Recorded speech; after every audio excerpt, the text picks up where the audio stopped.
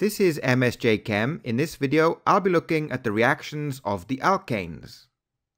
Alkanes have low reactivity. This is due to two reasons. The first is the carbon to hydrogen bond is a non-polar bond. The second reason is the carbon to carbon and the carbon to hydrogen bonds in the alkane are strong. This can be seen by looking at the average bond enthalpy values, which you can see here. So alkanes have low reactivity for these two reasons. However, they do undergo chemical reactions, which we'll look at next. Alkanes undergo combustion reactions. In a combustion reaction, an alkane such as propane reacts with oxygen to form carbon dioxide and water. In complete combustion, there is an excess of oxygen and carbon dioxide is produced.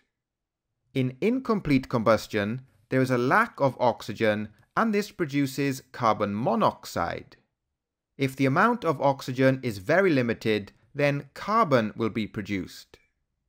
So the two kinds of combustion are complete combustion, where there's an excess of oxygen and carbon dioxide is produced, and incomplete combustion, where there is a lack of oxygen forming carbon monoxide or carbon.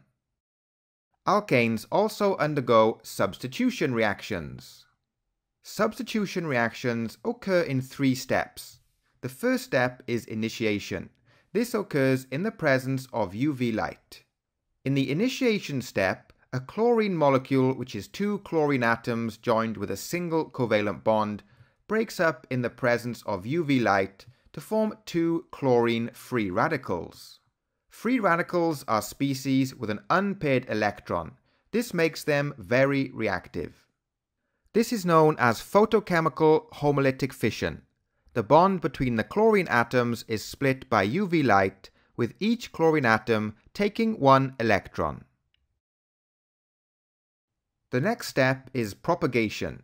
In the propagation step, methane reacts with a chlorine radical to form a methyl radical and hydrogen chloride. The methyl radical then reacts with molecular chlorine to form chloroethane and another chlorine radical.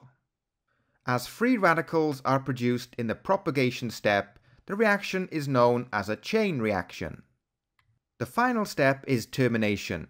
In the termination step, the free radicals pair up their electrons to form molecules. In the first step, two chlorine radicals react together to form chlorine. In the second step, two methyl radicals react together to form ethane. And in the final step, we have a methyl radical and a chlorine radical reacting together to form chloroethane. And finally, here we have the overall equation for the reaction. So that's methane reacting with chlorine in the presence of UV light to form chloroethane and hydrogen chloride.